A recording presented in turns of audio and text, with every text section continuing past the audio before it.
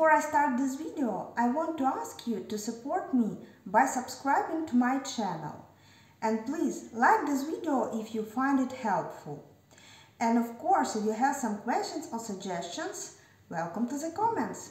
And we jump right in. Hi everyone! The past few months have been really busy, but now I am back with you again. There will be lots of new helpful videos. So, today's video topic will be about multilingualism. Symfony provides a powerful translation component that makes it easy to handle translation in your application. First, let's install the translator using this command.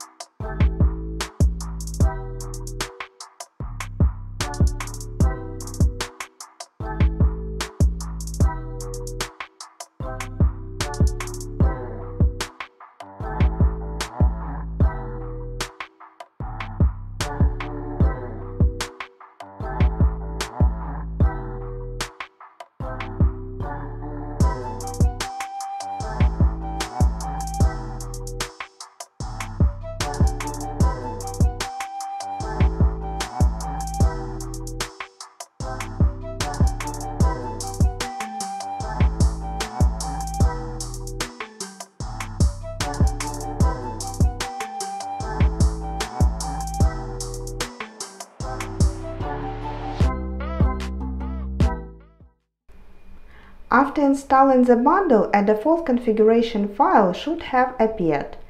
Let's find it and take a look at how the settings are defined there.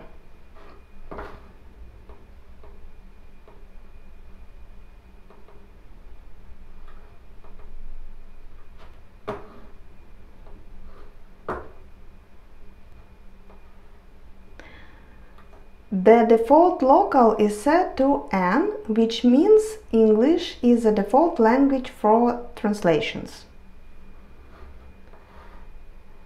The translator configuration specifies the default path for translation files.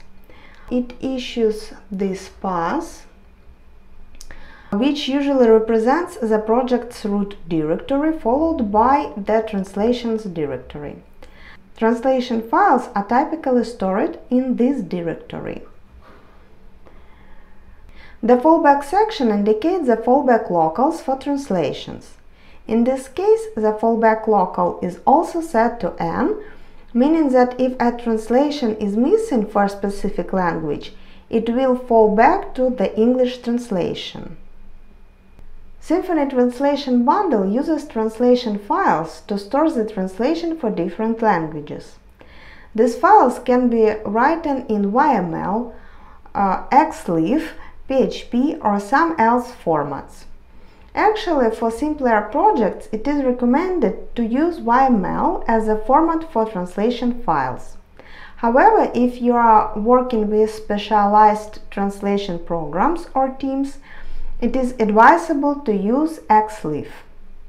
You'll place your translation files in the designated directory, usually translations, and organize them into domains. The file name of the translation files in Symfony is significant and should follow a specific naming convention. Each translation file must be named according to the following path structure: domain, locale, loader. Let's break down the components of the file name. Domain. The translation domain represents a logical grouping or context for translations. It helps organize translation based on their purpose or area of the application. Example of domains could be messengers, validators, forms, and so on. The domain name should be descriptive and indicate the purpose of the translation stored in the file. Local. The local component specifies the language and regional variant for which the translations are intended. It represents the target language or audience for the translations. For example, N_GB represents British English, while N represents General English. Locals are typically represented using language tags following the BCP 47 standard. Loader. The loader indicates how Symfony should load and parse the translation file.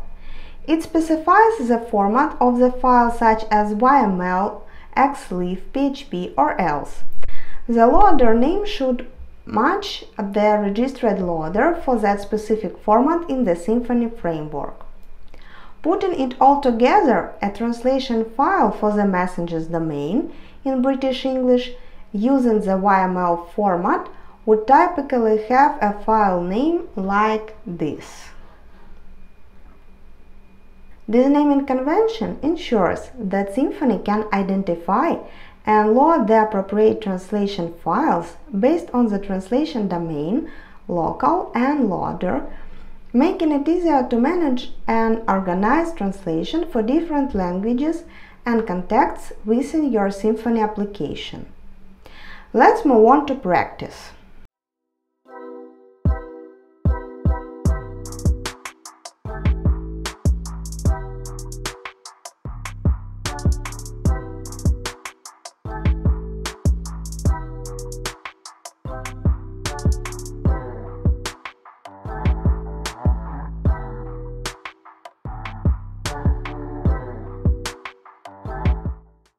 Each translation file contains key-value pairs where the keys represent the original strings and the values contain the translations in different languages.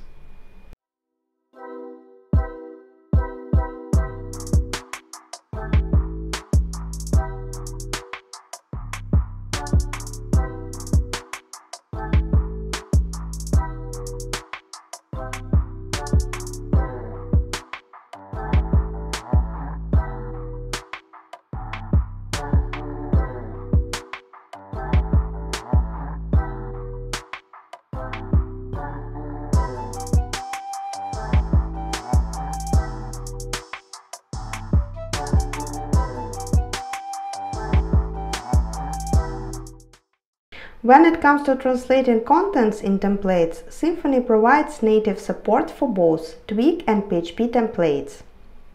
In Twig templates, you can use built-in filters to perform translations. Here is an example.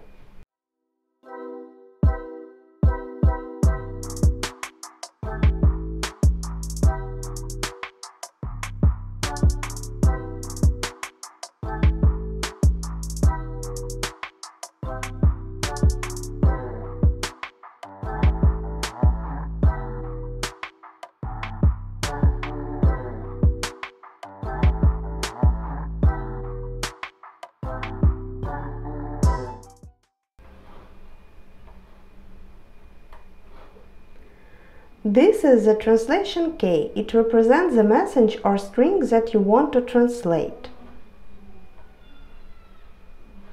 The trans filter is used to translate the message.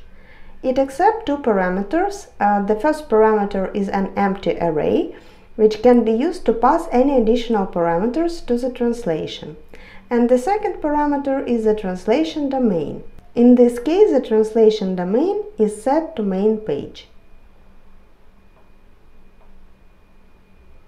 The raw filter is used to output the translated string without escaping any HTML entities.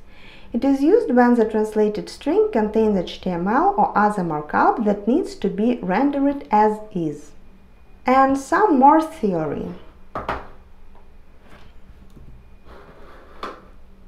When using the trans method or the trans twig filter, Symfony follows the following process to translate messages. Determining the local. Symfony first determines the local of the current user. This is typically stored in the request object and can be set via the underlying local attribute on your routes. The local represents the desired language for the translation. Loading translations.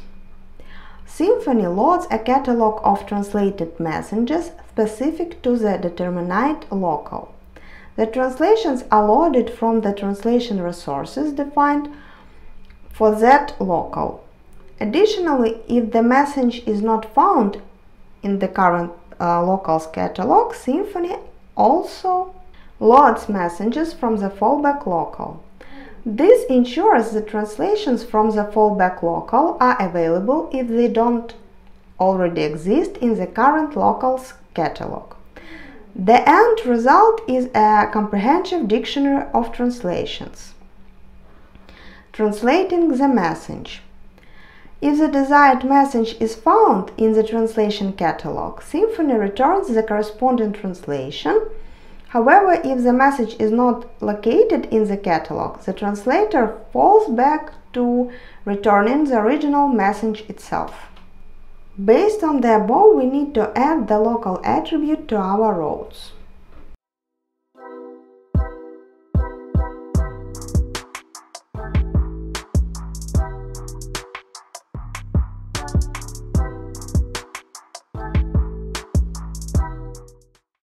Instead of repeating the same route configuration for every action method within the controller, we will define common attributes at the class level using the route attribute.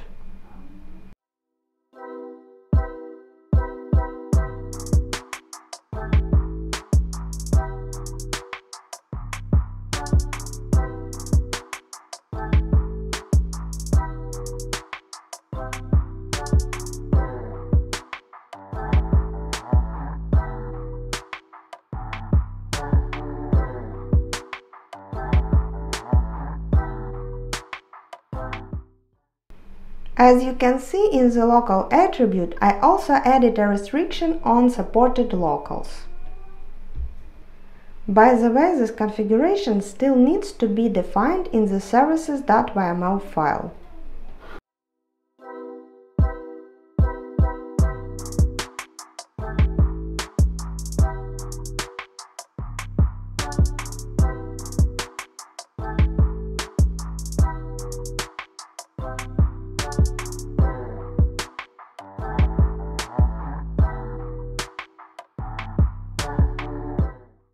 Also, let's make a redirect from the root route to a page with the English local.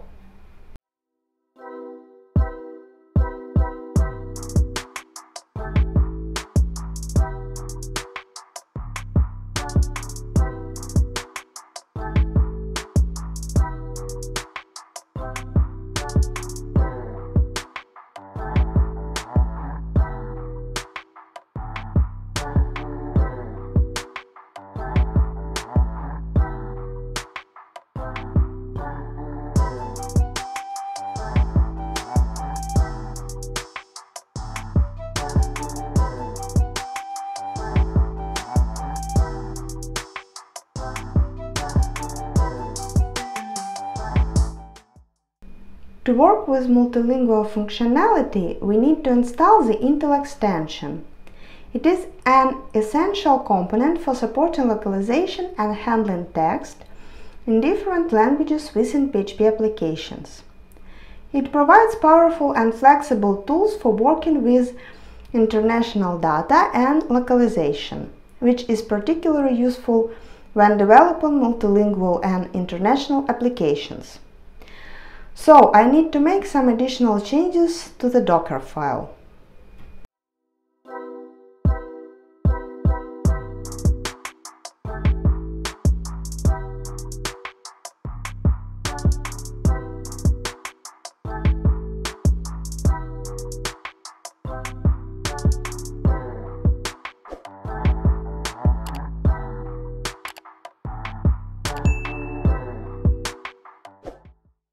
In this updated Docker file, I have combined the installation commands for libqdev and other packages into a single command. Here it. This will ensure that all necessary dependencies for the Intel extension are installed correctly. Then I moved this command below to ensure that it is executed after the installation of libqdev dependencies.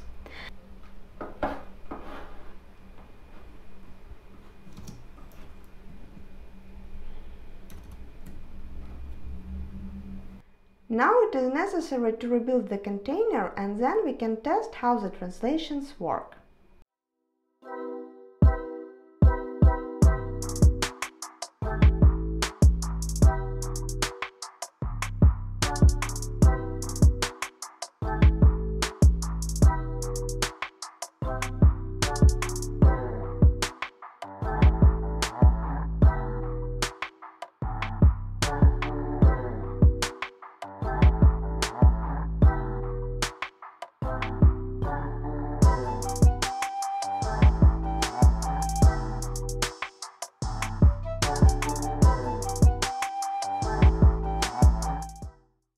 Let's also add a language switcher in HTML for users. To save your time, I have prepared the language switcher in advance. It is a simple Bootstrap drop-down menu.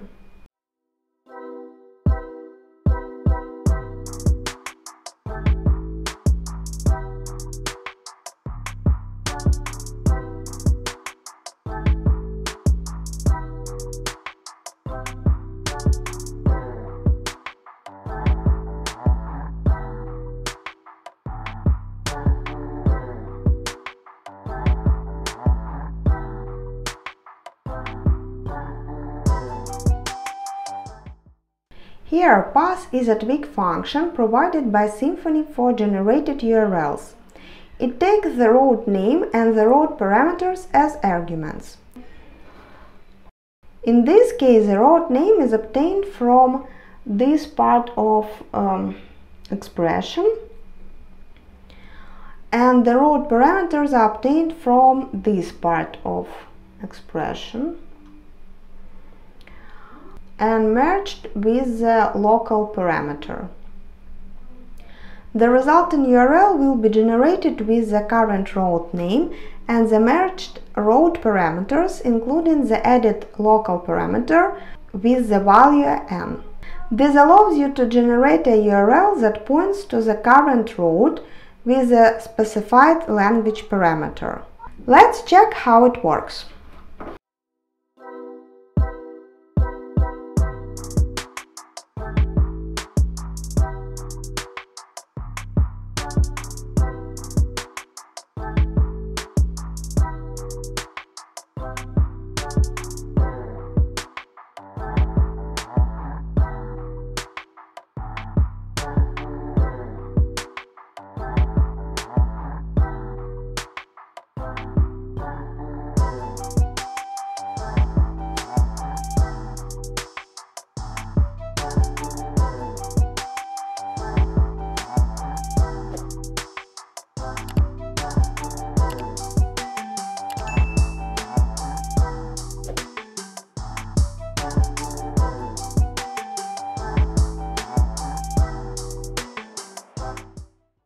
I forgot to connect Bootstrap.js file, and because of that there was the problem with drop-down menu.